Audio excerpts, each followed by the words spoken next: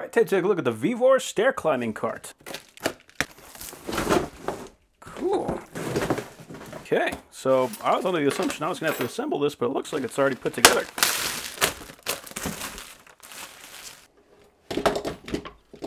Yeah, doesn't get any easier than that. So it's literally just folds right up. It does come with a couple of bungee cords, which is nice, so we can make sure we secure our cargo. Oh, cool.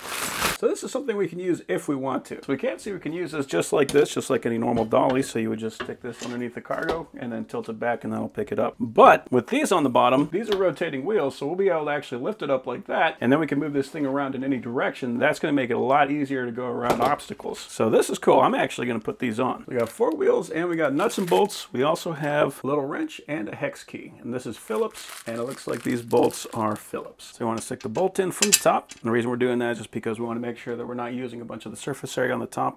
We can put our wheel on and start the nut. And one thing I do like about these is these are nylon lock nuts, so we don't have to worry about those things coming off. 2 bolts per wheel.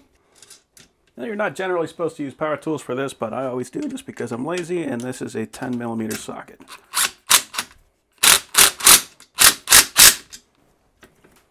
Okay. Oh.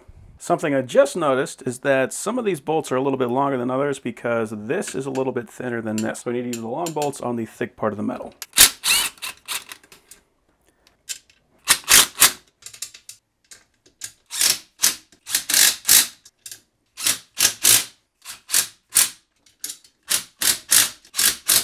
I always like when companies do this, they actually give us a couple extras just in case we lose something. So now when we got something on here, we can take this thing, we can move it a full 360, we can spin it, we can move it back and forward, left and right. So if we're trying to navigate down a hallway or some kind of tight quarters, that is going to make this much easier than a standard dolly. Very cool.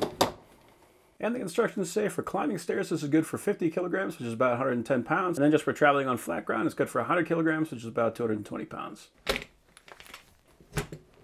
So pretty cool design. I do like that you can just fold the thing up. You can literally sit that thing right up against the wall. And whenever you want to unfold it, just kind of pull it, and you got a dolly. It's pretty neat.